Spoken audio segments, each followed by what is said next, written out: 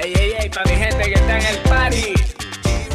Humans are born to dance. That means everybody can dance. I've spent the last 20 years working in university research labs, understanding the science of what happens to our body and our mind when we dance. And we know some extraordinary things happen from a scientific perspective. The positive effects of dance have been shown in the scientific literature to help our stress and anxiety in lots of ways, particularly during times like this, which are so difficult.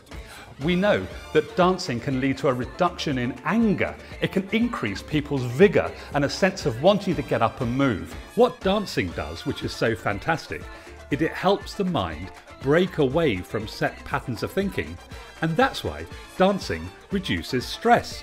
When we move our body, it releases different neurochemicals. The opioid receptors become more active, and that means our pain thresholds go up. We feel less pain when we dance. And we know it bonds people together. If you want to feel connected, then maybe you should try Zumba. Dancing in unison is good for us because it encourages social bonding by stimulating the production of endorphins in the brain. If you think dancing's not for you, then I suggest you should rethink your relationship with your moving body. It's just connecting all the different parts of your body together, and it's the most natural thing in the world that we have.